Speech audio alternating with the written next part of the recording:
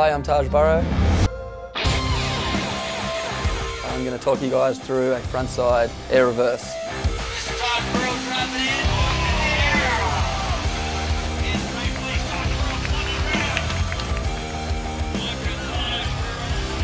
Frontside air-reverse. Yeah, that's my most common air for sure.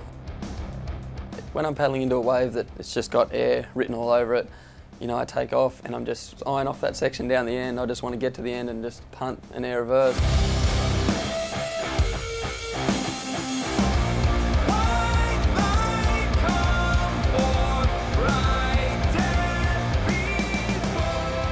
It is obviously better if you do have speed, you can get a lot higher. You know, any size wave really, from, you know, 2 foot up to 6 foot if you know you have the balls for it. You know, get that stance going and then make sure you throw your body into that rotation and make sure your board's attached.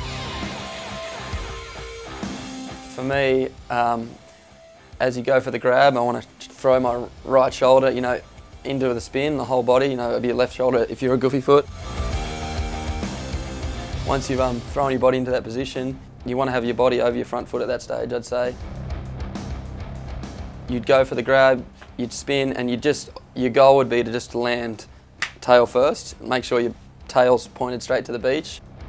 Sometimes it works perfect, other times you might fall, you know, right into the transition and it might just, you can easily slip off and stack it, or, you know, your board can flip and all sorts can go wrong. Normally if you land on the lip and then down the transition really fast, I think that looks best. Obviously a light little crumbly onshore wind's probably the best, either onshore or even a bit side shore coming straight towards you. That always makes it easier, it helps your board stick to your feet and even throws you into the rotation. A good idea to shuffle that front foot forward. You know, it makes it a bit easier if you adopt a big stink bug stance. As bad as that sounds, it really does work. I'd say it's about time you should get off your computer and go try one of these things.